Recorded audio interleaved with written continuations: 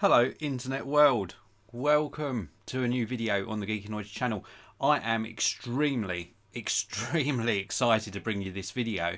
It's been a long time since I've featured an Apple product on the channel, and the reason I'm so excited is because if you look back to when the channel first started, I primarily covered Apple products on the channel. It was all Apple, and then I sort of diversified a little bit, covered more technology, and now I'm back to covering another Apple product, the first in a long time. And indeed I'll be following this up with another video showing my productivity and time management using the iPad Pro. But for this video, it's the iPad Magic Keyboard, or I think it should be called the iPad Pro Magic Keyboard, because it only works with the iPad Pro. This could turn your iPad into a laptop replacement. Or could it? How have I been getting on with it? Well, mixed feelings. It's a very high quality product. First of all, the packaging, as always with Apple, is rock solid. This is a picture of the keyboard on the front. The keyboard sitting on my desk. I'll give you a closer look at that in a short while. If we look round the back here, you can see the different positions that you can put this in. And it is multi-angle to a certain degree, pardon the pun, but you can adjust the angle of the screen, and I'll show you that in action as well. And it's really good. The reason I got this in was not just so that I could do the review, but for another reason as well. I've got my MacBook Pro here. It's currently running the live chat, and I've got a problem with the option key and the command key on it. It needs to go in for repair. The keyboard is not working properly, but because of the current situation, I cannot get it repaired at the moment. They've said it will take probably about 2 weeks to turn it around, possibly double that time, and I can't afford to be without a laptop for that length of time. I already had the iPad Pro in, so I thought, well, let's try the Magic Keyboard, see if I can do my regular work on here, and it's been going okay. I'll give you more details very shortly, but it has been going okay. So before we switch views and have a look at the Magic Keyboard, let me know if you've got any questions. You can put them in the live chat. A big hello to Golden Solution, John Bushell, Andy, the iPad Kid, and Sugar Key. Thank you very much for tuning in live. I really do appreciate it. Sorry, Sugar K, thanks for tuning in live. And Matthew Jones and Lafayette. Thank you very much. I really do appreciate it. Good morning, Dave. Sugar K says, hope you and the family are doing well. We are doing fine. I hope you're all doing fine as well. Let's switch views and have a look at this Magic Keyboard. Now, there was already a keyboard available for the iPad Pro. How this one differs is in quite a few of the features. First of all, we've got a little mini trackpad, which when you move it around has an icon on the screen. So we've got trackpad control and mouse control now on iOS, which is really nice. You can also angle this, so I can angle the screen up a little bit. That's as far as it goes. So if I tip this up, you'll be able to see on the screen as I move the trackpad, we've got the little pointer moving around on the screen, and it sort of locks on to icons. As you hit the icon that you want to do, it sort of locks onto that area. So it's not perfect. I wish you could change this little dot that's on the screen to an actual arrow. Maybe they will do that in a future version. But it works. It works fine. Even when you go into the dock, it sort of hovers over the icons. I'm going to be giving you a typing demonstration on this very shortly, but it works anyway. You've also got gestures. So for example, if I go into my notes here and then do a 3-finger gesture, it allows me to go back home. So there are certain gestures that you can actually use on the trackpad. It's not a bad size. It's not as large as on the MacBook Pro, for example. If I just pull this in to shot, you'll be able to see it's not as big as the MacBook Pro trackpad, but it is workable. It's an okay size. So we've also got the keyboard, backlit keyboard, which is nice. To adjust the brightness, you do have to go into settings. It's quite a convoluted way. There's no shortcut keys. Also of note, there's no function keys on this keyboard. If I just move the iPad out of the way, you can see there is room for one, but it would be quite cramped. So there's no function keys. That is a shame. Now, I did notice on the Apple website, and I'll show you a picture of this in a short while, there is a Logitech Slim Folio Pro case in stock for the iPad Pro 12.9 inch. It doesn't have a trackpad, so everything shifts down, and then you've got a row of function keys. I might well try that one, because this is a very expensive device.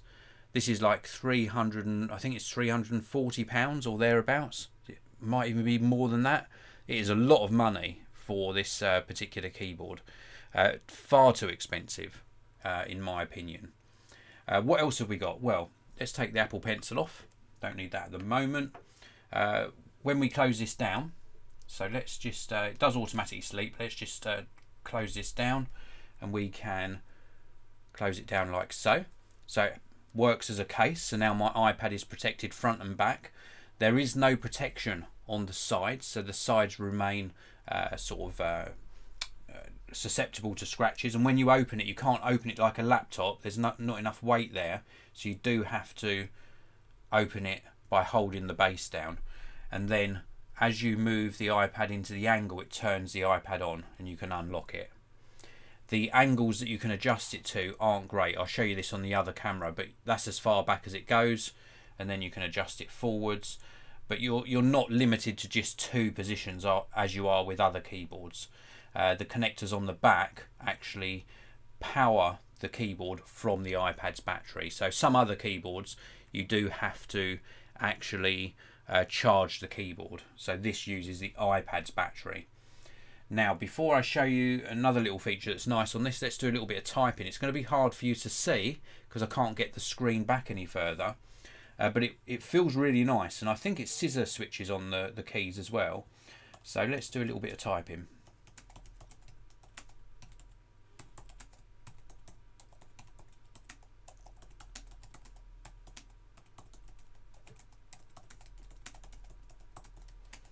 You can get a really nice speed going. It's not loud at all. It's a nice quiet keyboard. In fact, it's better than the keyboard in my current MacBook Pro for tactility, accuracy. It feels very, very nice indeed. Let's just pull the mic down into position so you can hear how loud it is.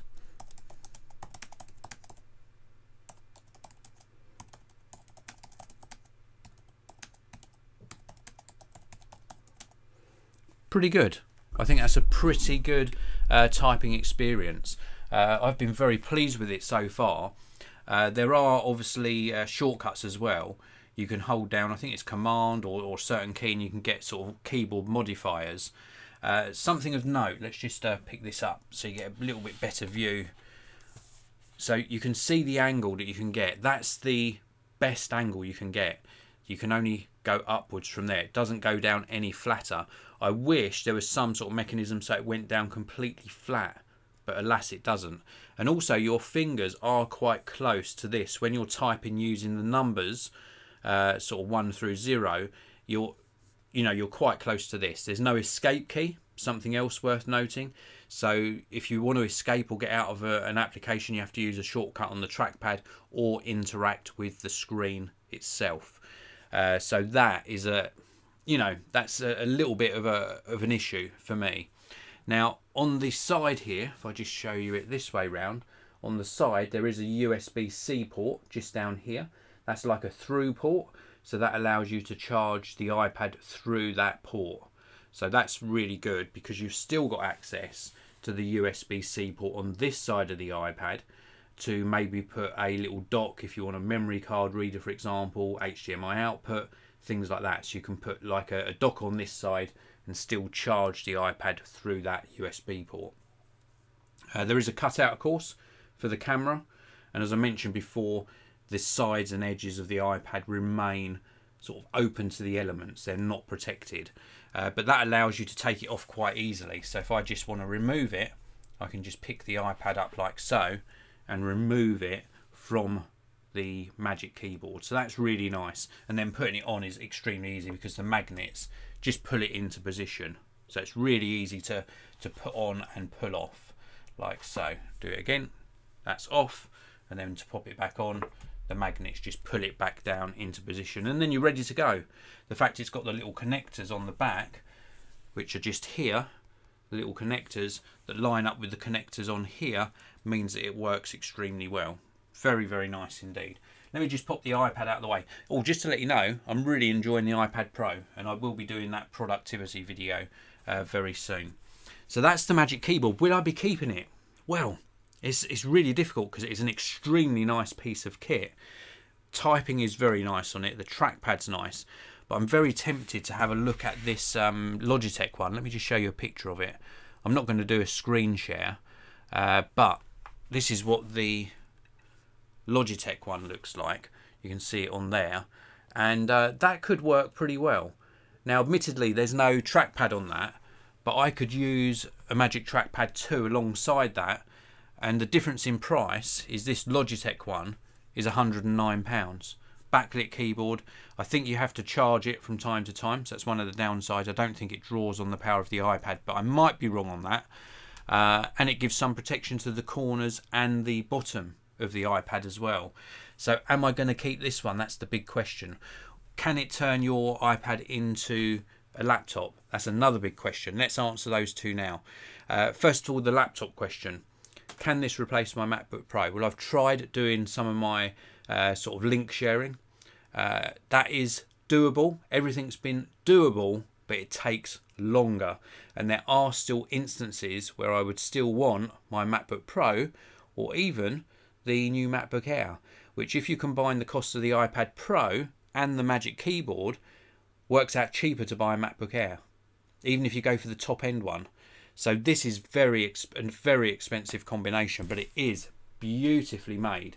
I wish it had more angle adjustment. I wish it could go back more, but then it might topple over because it's going to be a bit top heavy because you've got a thin keyboard and a heavy iPad. In fact, they've made this keyboard quite heavy. This is actually heavier than the iPad Pro itself. So this more than doubles the weight of the iPad Pro when used in combination with this keyboard. Excuse me. It's a nice bit of kit though. Very nice indeed. Let's take a look. I should answer the question properly. Can it replace a laptop? It can replace a laptop. Will it replace mine? No, it can't replace what I do on my laptop. Not yet. Unless you really do dedicate a lot of time to it and workarounds. So I don't think it will replace my laptop, and I do honestly think it is too expensive. I think it should be, you know, if they can get it in for $199, then it's still an expensive keyboard, but it's doable. Let's take a look inside the live chat. iFile, excuse me for not pronouncing your username correctly, iFile. How does the iPad compare or different to previous generations? This iPad is pretty much the same as previous generation, just upgrade to the cameras really. A little bit of a speed improvement as well. John Bushell, the problem I've had with my 2020 Pro that came yesterday is only one case, UAG on Amazon. I'm on tenterhooks till I get my protection. May get one of those in the end. I picked up, where is it? Let me pop it back in the case and I can show you. I picked up this case, I think it's from ESR, and it's just a simple gel case. This is what I've been putting my iPad into. Or check out that Logitech one, John. That Logitech one is available already. So this is what I've got my iPad in. It's just a simple gel case. I think it was about £6 or £7. But I've seen the UAG one. The UAG one looks really nice, and it's got that kickstand on the back. We've also got a question from Guillermo Ramos. Can the volume be adjusted from the keyboard? No, there are no media keys on this, no function keys, and that's something that Logitech keyboard actually offers, so that might be a better choice. Can you add a hub to the keyboard or only charge through USB-C? I'm pretty sure that you can only charge, but don't quote me on that. I haven't tested it, so I can't answer you accurately on that question. I think that's pretty much it on all of the questions. Thank you very much for those additional questions on the keyboard. I think it's a really good option, but very expensive, but high quality as always. Apple done a fantastic job on this. I just think it's too expensive and they've missed some opportunities. more angle adjustment, extra weight in the base to stop it feeling a little bit top heavy.